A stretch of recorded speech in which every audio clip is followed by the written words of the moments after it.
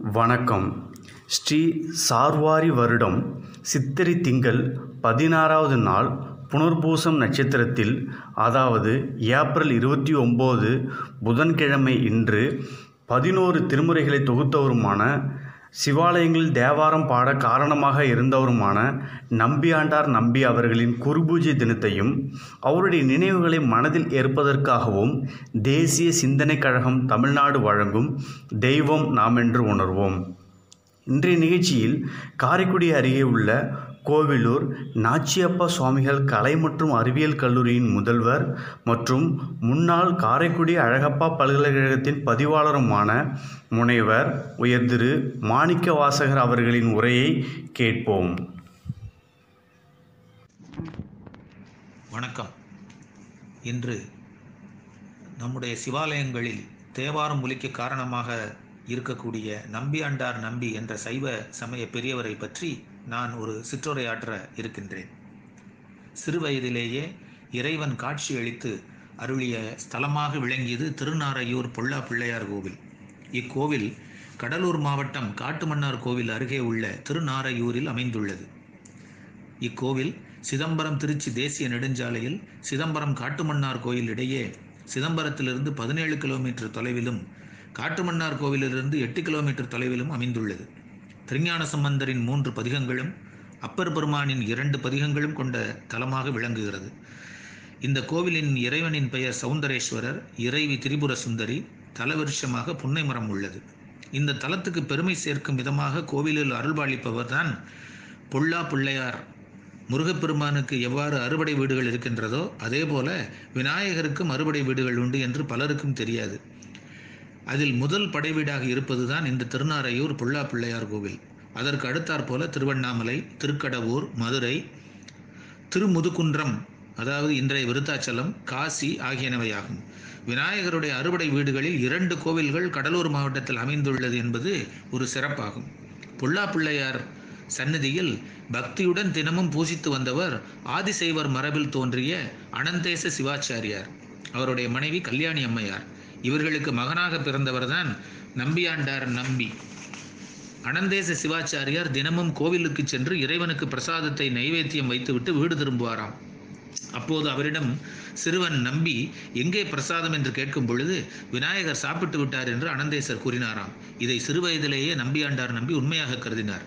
இந்த நிலையில் ஒரு சமயத்தில் தந்தை வெளியூர் சென்றதால் அவர் வழியை பின்பற்றி சிறுவன் நம்பி கோவிலுக்கு சென்று பக்தியுடன் பூஜை செய்துவிட்டு தாயார் கொடுத்த நைவேத்தியத்தை பிள்ளையார் முன்பு வைத்து விநாயகப் பெருமானை சாப்பிடும்படி வேண்டினார்.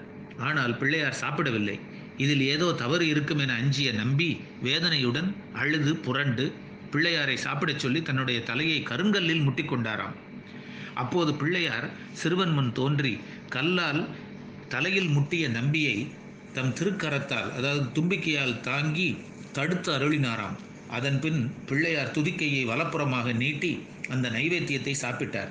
இதில் மகிழ்ந்த நம்பி நடந்த விஷயத்தை தன் தாயிடம் கூறினார். ஆனால் அவருடைய தாயோ அதை நம்பவில்லை. மறுநாள் நம்பியின் தந்தை மறைந்திருந்து பார்க்க மீண்டும் அதே அற்புதம் நடைபெற்றது. இதை கண்டு மெய்சிலிர்த்த அனந்தேசர் தன்னுடைய மகனை கட்டி தழுவி இறைவனை கும்பிட்டாராம். இதையடுத்து பிள்ளையாருக்கும் நம்பிக்கும் இடையே நாளுக்கு நாள் நெருக்கம் அதிகரித்தது. இதன் விளைவாக நம்பியாண்டார் நம்பிக்கு எல்லா கலைகளும் கிடைக்கப்பெற்றது. தொடர்ந்து அவர் பல திருமுறைகளையும் பாடல்களையும் பாடினார். திருநாரையூர் விநாயகர் இரட்டை மணிமாலை, கோயில் திருப்பன்னியர் விருத்தம், திருத்தொண்டர் திரு அந்தாதி, ஆளுடைய பிள்ளையார் திரு அந்தாதி, ஆளுடைய பிள்ளையார் திருச்சென்பை விருத்தம், ஆளுடைய பிள்ளையார் திரு மும்மணிக்கோவை, ஆளுடைய பிள்ளையார் திருவுலா மாலை, ஆளுடைய பிள்ளையார் திருக்கலம்புகம், ஆளுடைய பிள்ளையார் திருத்தொகை, திருநாவுக்கரசு தேவர் திரு ஏகாதச மாலை ஆகியன 11ஆம் திருமுறையில் நம்பியாண்டார் நம்பி இயற்றிய 10 பிரபந்தங்களையும் இணைத்து வகைப்படுத்தி பாடியவையாகும். இந்த செய்தி காட்டுத்தீ போல பிரபஞ்சம் முழுவதும் பரவியது. இதை அறிந்த ராஜராஜ சோழன் நம்பியாண்டார் நம்பியை சந்தித்து திருமுறைகளை தொகுக்க வேண்டினாராம். தொடர்ந்து இருவரும் சேர்ந்து பொல்லா பிள்ளையாரிடம் சைவ திருமுறைகளின் இருப்பிடம் தேடி அவற்றை தொகுக்கும் மாபெரும் பணியை முடிக்க வேண்டும் என்று வேண்டினார்களாம். சிதம்பரம் கோவிலுக்கு வடமேற்கு மூலையில் உள்ளது என்று பிள்ளையார் அருளினார். இதையடுத்து அங்கு சென்ற ராஜராஜ சோழன் பூட்டி கிடந்த அறையை திறக்க அந்தணர்களை வேண்டினார். உரியோர் வந்தால் திறப்போம் என்று அந்தணர்கள் கூறினர். இதை அடுத்து சைவர் மூவர் சிலைகளை வடித்து நன்கு பூஜித்துவிட்டு திருமுறை சுவடிகள் இருந்த அறையை திறக்கச் செய்தாராம் ராஜராஜ சோழன். அப்போது அந்த அறையில் பனை ஓலைகளில் எழுதப்பட்ட பதிகங்கள் கரையான் புற்றால் மூடப்பட்டிருந்தது. சம்பந்தருடைய பதிகங்கள் ஏறத்தாழ 16,000, அப்பர் சுவாமிகளினுடைய பதிகங்கள் ஏறத்தாழ 49,000, சுந்தரமூர்த்தி சுவாமிகளினுடைய பதிகங்கள் ஏறத்தாழ 39,000 கரையானால் மூடப்பட்டிருந்தது. இதில் எண்ணெயை குடங்குடமாக ஊற்றி கரையானை போக்கி கண்டெடுத்த பதிகங்கள் மொத்தம் 796.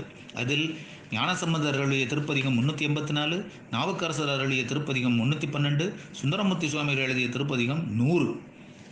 இப்போது நம்முடைய நம்பியாண்டார் நம்பி இவற்றையெல்லாம் ஒரு சேர சேகரித்து நமக்கு பெரும் பணி ஆற்றி இருக்கின்றார்.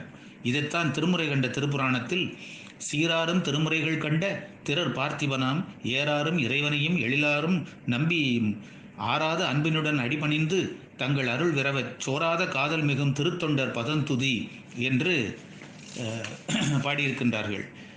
இந்த பொல்லா பிள்ளையாரை வணங்கக்கூடிய நம்பியாண்டார் நம்பியினுடைய அருளாலே இன்று நமக்கு அனைத்து பாடல்களும் கிடைக்கப்பெற்றிருக்கின்றன.